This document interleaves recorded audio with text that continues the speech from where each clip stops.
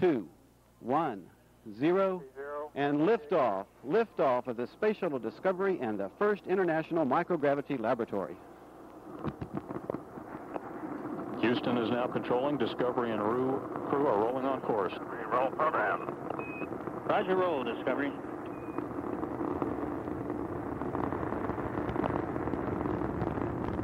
Roll maneuvers complete, placing Discovery and crew heads down and on the proper heading. Engines at 100%.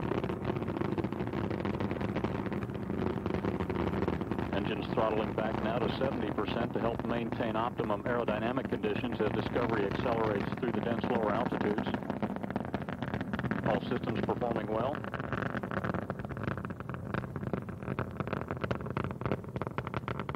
Engines throttled down and performing well.